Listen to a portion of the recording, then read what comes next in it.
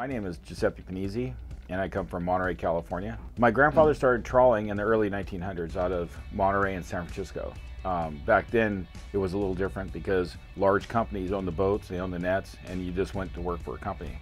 Early on in my dad's fishing career, him and my grandfather purchased a boat called the San Giovanni 1, which is still in Monterey Bay today. I started fishing off the coast of California whenever I was about 7 years old with my dad.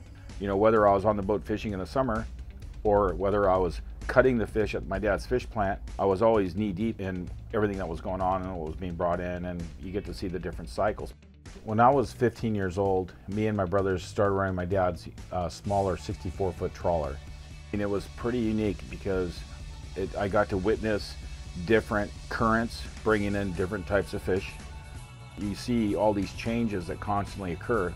After that, me and my brothers, we bought a boat in Seattle, and we went to the Bering Sea and we were fishing for codfish, yellowfin sole, Alaska plaice. And then I started fishing on factory trawlers. I did that for 5 years.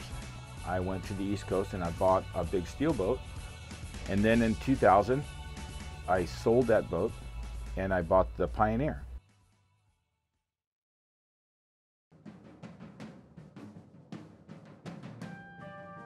You know, it's an older boat with all this new technology in it. It's just such a great fit.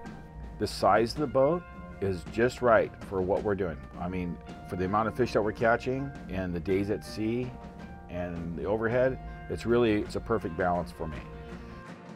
It seems to be the right boat for the coast because I'm only burning half the fuel that we were with all the new Tier 2 and Tier 3 engines. These new electronics that we have chirp transducers, we have broadband electronics, and we have catch indicators on the trawl, so there's lots of sensors, so that when the net loads up, there's a little trigger that's pulled and it sends a signal to the wheelhouse, and it tells me that we have 5,000 pounds of fish or 6,000 pounds of fish in the cod end, and then at that point we stop and we haul back. And on top of everything, actually having video cameras to watch the trawls underwater, to watch the fish entering the bag. We can meter an area and we could take a really good look at it, and we could make decisions on where we're going to set the net now that we were never able to make before. I'm really proud of the refrigeration system that we've installed in the Pioneer. You know, we have 30 inches of insulation inside of a fiberglass hatch. We are now maintaining a solid 35 degrees constantly throughout the entire trip. Together with the insulation, the ice, and the refrigeration, we are now bringing in the absolute best fish that we have ever seen. Trawling is kind of unique off the coast because we get such a large variety of rockfish. We get about 60 different types of sebaceous rockfish, of which, you know, we target primarily chili pepper rockfish. We catch channel rock, sablefish, lingcod, bocaccio, Dover sole. It's one of the only ways of catching bottom fish. I mean, you know, to be able to go out fishing and harvesting rockfish and flatfish, it's really the only efficient way of doing it. And when we take our history, all the things that my grandfather taught my dad and my dad taught us, and you put it together with these new electronics, we are able now to distinguish which species of fish we are looking at under the boat.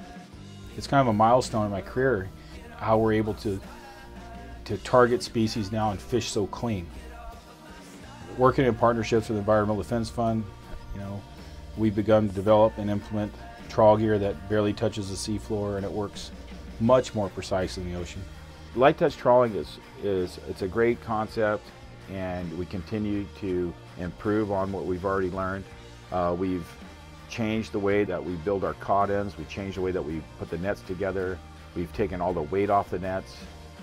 We've actually been able to reduce our bottom contact by about 95%, which is incredible.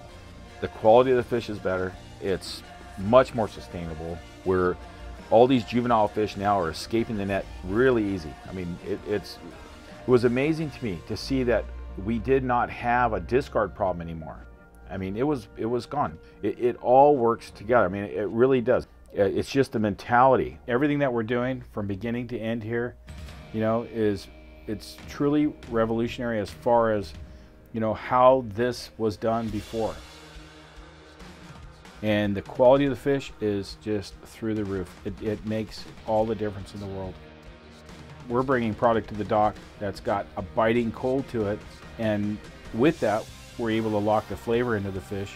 You know, if you buy fish from the Pioneer, I guarantee you, you will have a totally different experience than you've ever had in your life, because you will actually be able to taste something for the first time that is so delicious that people that don't even like seafood all of a sudden become seafood lovers, and they keep coming back time and time again. And you know, it's a great thing, because you build a lot of friendships that way too, because now all of a sudden, you know, other people appreciate things that they see it the way you do, and be able to enjoy it the way we do.